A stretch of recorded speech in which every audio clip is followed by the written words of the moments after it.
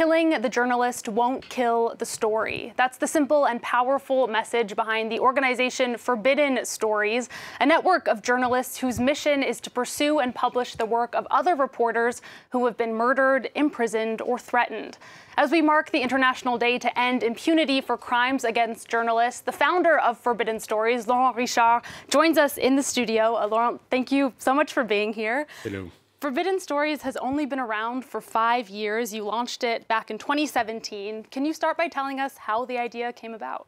Yeah, the idea is quite simple. It's to continue the work of assassinated, under threat or jail reporters and to make sure people get access to critical information. Most of the time, journalists get killed because of the stories they just publish or they are about to publish, whether it's about corruption, human rights violation, environmental crimes. So the idea is to make sure that even if you kill the messenger, you will never kill the message. It doesn't make sense to kill reporters if you know that there are 50 others reporters ready to carry on this work. So I've been a journalist for the past 25 years now in the investigative reporters. I've been traveling around the world and I've been investigating some stories where local journalists were, for the very same kind of stories, were arrested or might be killed.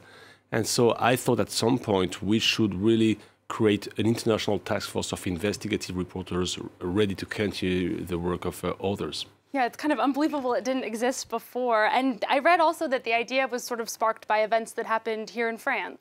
Yeah, so I've been a journalist for a very long time, but what happened in Charlie Hebdo in January 2015 changed a lot of things in my vision of what we can do as a journalist. So I was working at Première Ligne. I arrived after the killing happened. I arrived after the terrorists escaped the building. But clearly, I was with other people on the scene of what happened in Charlie Hebdo newsroom and trying to help people. And clearly, that event was very traumatizing. And by seeing some colleagues and people being killed in the middle of my town in Paris was traumatizing first at the beginning. But then I started thinking, okay, what I can do as a journalist to continue the work of journalists being killed. And so I think that as well, that most of the time, the killer, they don't care too much about the statement, but they do care much more about having their own crimes exposed everywhere. So if we do work together in a collaborative way, if we are coordinating a large effort, if we are publishing the very same stories they wanted to silence, so maybe we can dissuade them and to kill some journalists later on. And then you formally launched the organization in 2017. That was the year that Maltese journalist Daphne Caruana Galizia was murdered in a car bombing. Can you talk about how you were able to pursue her work? Yeah, so Daphne was killed in 2017. We teamed up with 45 reporters, 18 news organizations, with The Guardian in the UK, with the New York Times in the US, with Le Monde in France, and many others, with one objective. First, identifying the killer behind the killing, but also continuing the work of Daphne. So we team up to investigate in this country that is part of the EU with a very high level of corruption, of high level of money laundering. And so we start the Daphne project. And that Daphne project, the publication of all of that created a lot of impact because our partners were able to identify people involved in the killing at a very high level within the government. We're able to continue the work of Daphne and to show how this corruption was in the middle of all the authorities in Malta. And 3 people have been convicted for her murder, but not those actually believed to be the masterminds behind it. Do you have hope that they will face justice? Yeah, so 2 people have already been sentenced for 40 years in jail. They were pleading guilty, but they are the people who were putting the bombs under the seat of Daphne. But of course, there is a lot that need to be done. It's not finished yet. A lot of justice have to be made.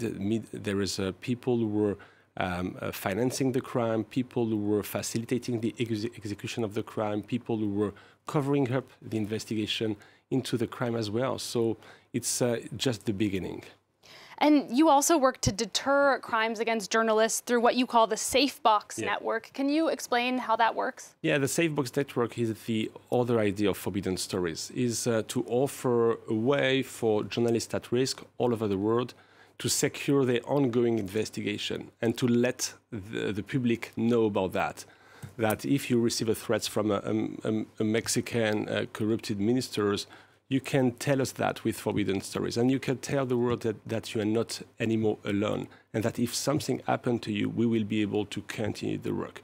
This is precisely what we are doing after the killing of Rafael Moreno, a Colombian journalist who have been killed 12 days ago in the north of Colombia, in the state of Cordoba. And we were in touch with Rafael over the past weeks. Our team was even communicating with him even in the 2 days before the killing. And Rafael was sharing with us a lot of his investigation, a lot of what he was working on in case something happened, because he knew that the threats against him was extremely high. So Rafael was killed. So we weren't there. And we immediately teamed up with many Colombian journalists, but also journalists from South America and international partners to continue this work. So the Safe Box network is a very clear idea where you let the public know that you are not anymore alone. You can share with us what you are doing, and if something happens, we will continue that. The journalists in your network, though, who pursue these stories, I mean, one would imagine that they then become a target. Do they feel that they're risking their lives? Actually, the collaboration is bringing a lot of protection. This is how we continue the work of assassinated reporters. So by not only collaborating with local journalists, but with international partners as well. So every time we are starting a project of Forbidden Stories is a very risky investigation. The killer most of the time is still free, since we are today on the day of the End of Impunity Day. In 80% of the crimes committed against journalists, the killer is still free. The killing remains unsolved. So when we start a project like that, the killer is still free. So it's very dangerous. So this is why we have to team up with a lot of reporters and to divide the work and to make sure we can investigate the crime, but to continue the work as well of the reporter. Yeah, there's power in that network and the numbers. 2 journalists were awarded the Nobel Peace Prize last year. Do you think that we're maybe in a moment where there is some growing recognition of the value of press freedom? Yes, I think so. In the meantime, I think the Nobel Peace Prize was also wanted to send a strong signal to the public opinion that without journalism, without journalists alive, democracies are very at risk. And we are in a period of a time where many people don't understand too much what is about journalism, what is the difference between the journalism and editorialism as well. So by having that kind of recognition for Maria Ressa and Dmitry Muratov is a very great, important signal that we need journalism in our democracy. We need journalism to know about human rights violation, about corruption, about environmental crimes. Many journalists are killed today because they are investigating the pollution of a private mining company somewhere. We need to know about that. Since we're talking about climate change, we need to access information.